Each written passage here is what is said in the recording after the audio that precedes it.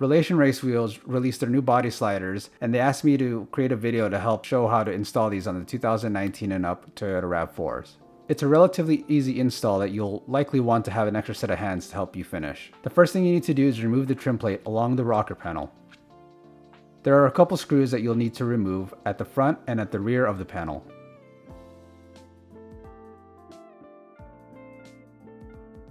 Under the car, the rocker panel has these circular plugs that I removed with the trim tool, but you can use a screwdriver or something like that if you don't have one.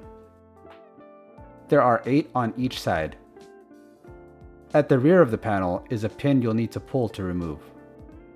Once you get both of these pins off, you have one more step and then you'll be able to remove this rocker panel trim.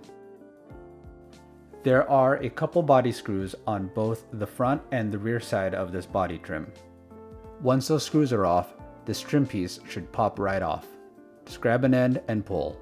The clips should release freely. The sliders are secured to the RAV4's unibody using the included hardware.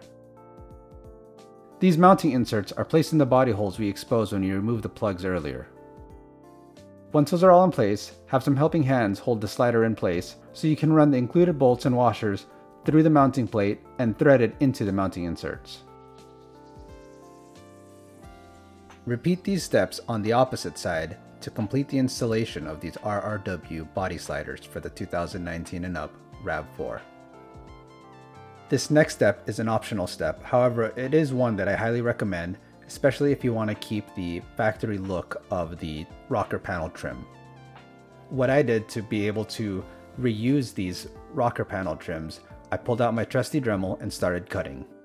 With the Dremel, all you have to do is follow along the lines here. It's pretty much the rectangular area that surrounds the body plug holes that we exposed earlier.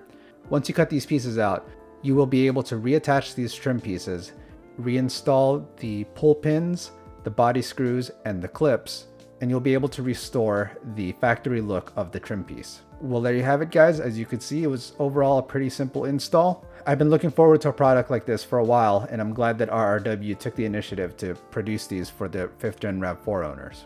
Make sure you subscribe to the Danny Rocksteady YouTube channel for some follow-up videos on these sliders once I've had a little bit more time to play with them out on the trail and really put them through their paces.